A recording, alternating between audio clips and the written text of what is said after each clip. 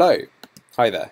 I am doing this video to show ProTools 10 compatibility with the new OSX Mountain Lion, which was released today, which is the 25th of July 2012. ProTools 10 version 10.2.0. No further updates. Everything works well. Initially I had some problems with grid lines, but they seem to be working now. Plugins are fine. No incompatibility with plugins, although I'm just running the Wave Suite and some of the extra plugins that ProTools supplied me with my 003 back in the day. The only annoying thing is you can see here in the menus they're sort of cut in half. And this is a problem that I received when getting the Retina MacBook display. I assume it's probably linked with that, and I know a lot of elements need to be upgraded within ProTools, but most of them are vector-based, including the waveforms. But you can see here even the solo button and the mute button are somewhat pixelated, and it looks like some of the other few features, like these tools here, are a bit pixelated as well. But anyway, it's okay and it's working great.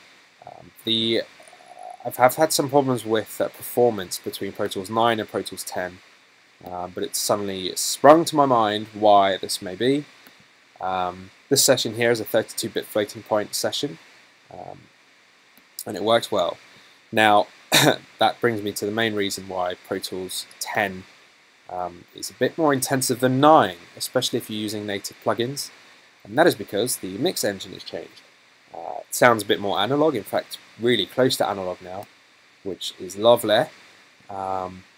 So that is why it's a bit more intensive. So when you're running plugins, especially on a 32-bit floating point session, you'll find that there is some more strain on the session than you'd find in ProTools 9, which is expected.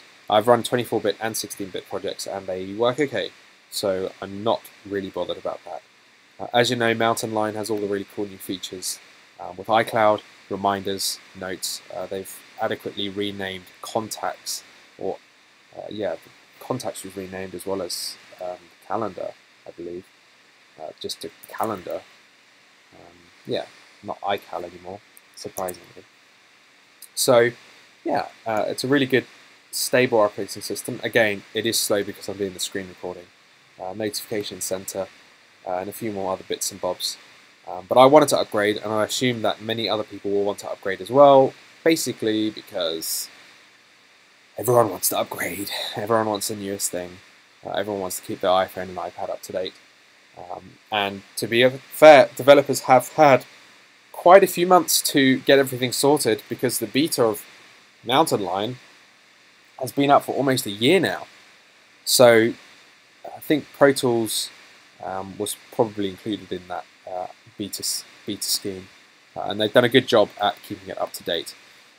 So we'll wait until the UI elements have been upgraded. I assume they're probably working on that now, as they probably only heard about the Retina display quite recently. But Mountain Lion, very solid. There's some apps that don't work, and it actually does tell you. It says, these apps are not working with Mountain Lion, and it puts them in your drive. You go to your main storage drive and then go to incompatible software. It pushes them all to there, and for me it was Parallels. Parallels has stopped working, so I'm probably going to have to fish around for an upgrade.